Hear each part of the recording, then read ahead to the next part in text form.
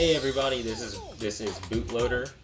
Today I'm going to be showing you how to use a Sony PlayStation 3 controller with your Android phone to use it as an external gamepad or input method. First things you're going to need are an Android phone, a Sony PlayStation 3 controller, which I have off to the side here, and your phone is going to need to be rooted.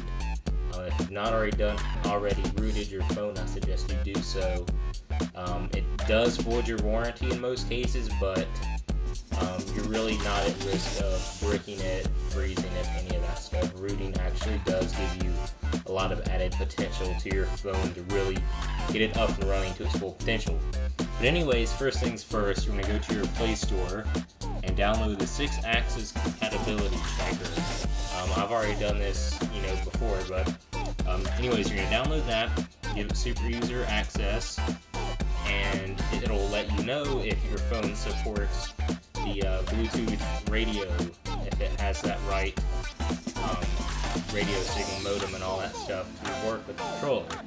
So once you download that, you're going to want to download 6-axis controller, which costs, I think it's about $2.50, but it's well worth it.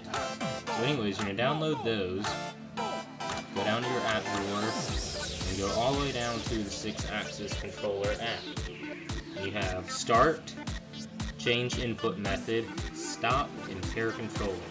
So before you do this, after you download the app, you need to hook your controller up to your laptop or PC, whatever you may be using, and you're going to go to Dancing Pixel's website, which is the publisher and the developer of the app. And on their website, they have a download. And that download, all you have to do is download it and install it, and it's a little executable file. So what you do is you take the controller and you plug it into your laptop.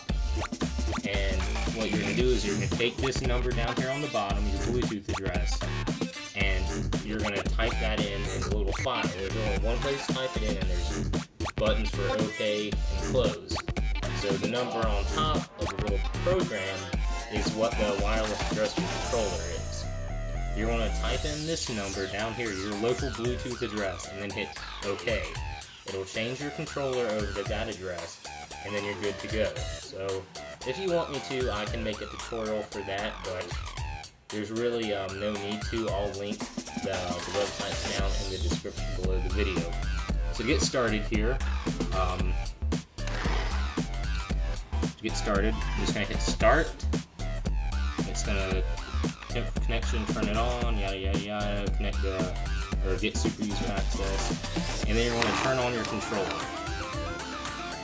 So see, listening for controller, client 1 connected, battery status high.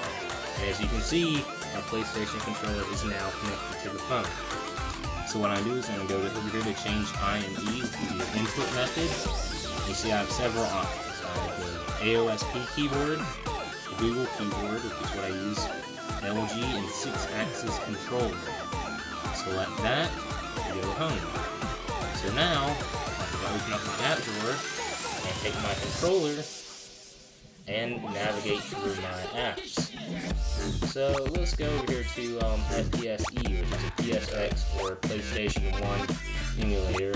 And I forgot I got the keys mapped, so I'm actually going to have to physically select it right now, but it does, you will get used to it, but I have the keys mapped and I have to take them off. So I'm going to go in here, load up the game, and I feel like playing Crash Bandicoot. Then I'm going to load up my save game, and as you can see, playing some Crash Bandicoot with my PlayStation 3 controller. So yeah, that's how you get your Bluetooth or your Sony PlayStation controller hooked up to your phone via Bluetooth. Very simple, and also I'm going to be creating a tutorial for how to get up and running with the emulators. And please ignore my gaming skills. I haven't played this game in a very long time, but it's definitely worth the $2.63, 50 cents, however much it was. But yeah, Mixed Car Ride is a lot better, all that kind of stuff. So definitely check it out. Thanks for watching, and that's it for today.